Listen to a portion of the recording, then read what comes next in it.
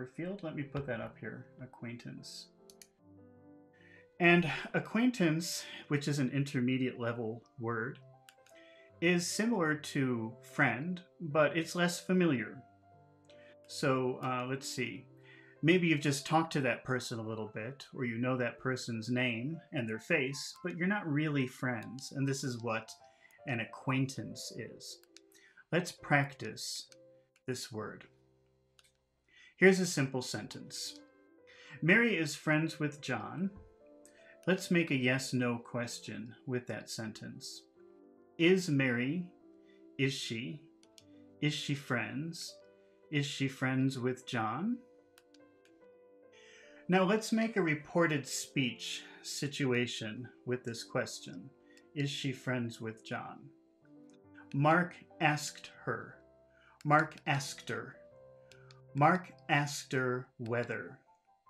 Mark asked her whether she is. Now the direct question is she friends with John? That's the question form. But when you're doing reported speech, it's not a question anymore, so you can't use the question form. So is she friends becomes she is friends, back into a sentence, back into a statement. Mark asked her if she is friends with John. Also in reported speech, you do something called backshifting, which means in this case, you take the present is and you change it to past. If she was friends with John. Mark asked her if she was friends with John. Mark asked her if she was friends with John. He asked her whether she was friends with John. Let's answer no. They're just familiar with each other. They just know each other's faces. They just know each other's names. They're just acquaintances. No, they're just acquaintances. Now let's change this into reported speech. She said. She said no. She said no. She said no, they were. They were just acquaintances. So in the direct speech, they are just acquaintances. But we have to change the present to the past and say they were just acquaintances. She said no. They were just acquaintances.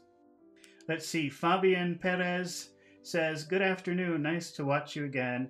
Hugs for you and thanks. Thank you, Fabian, for watching. Okay, let's see.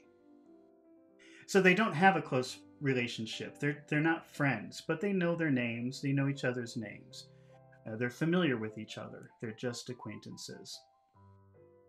Okay, let's try another situation using the word acquaintance. Lucy, here's a situation. Lucy got a job at an important company. She got a job at an important company. Listen to me say that in normal speech. She got a job at an, she got a job at an. She got a job at an important company. She got a job at an important company. She got a job at an important company. Let's make a how question with that sentence. She got a job at an important company. How would you make a how get job question? How? How did she? How did she get a? Listen to how that sounds in spoken English. How did she get a? How did she get a? How did she get a job? How did she get a job at an important company? How did she get a job at an important company? How did she get a job at an important company? How did she get a job at an important company? Let's make this a reported speech question. Mike asked her. Mike asked her. Now we have the direct question, how did she get a job? That's a direct question, but when you add Mike asked her, you don't have a question anymore. You have to make a statement. How she got a job. Mike asked her how she got a job. Mike asked her how she got a job at an important company. Now, because it's reported speech and got is in the past, we should change this. to past perfect. How she had gotten. How she had gotten a job. Mike asked her how she had gotten a job. How she'd gotten a job. He asked her how she'd gotten a job at an important company. He asked her how she'd gotten a job at an important company. Now this is what Lucy answered. She said, she has a friend at that company. She has a friend at that company. But let's change friend to acquaintance. And so this means they're not really close. Maybe they know each other. Maybe they met each other one time or two times. They know their names. They know the faces. But they're not really good friends. They don't talk on a daily basis. So she has an acquaintance. She has an acquaintance at that company. Let's see. She said she has an acquaintance. She says she has an acquaintance at that company.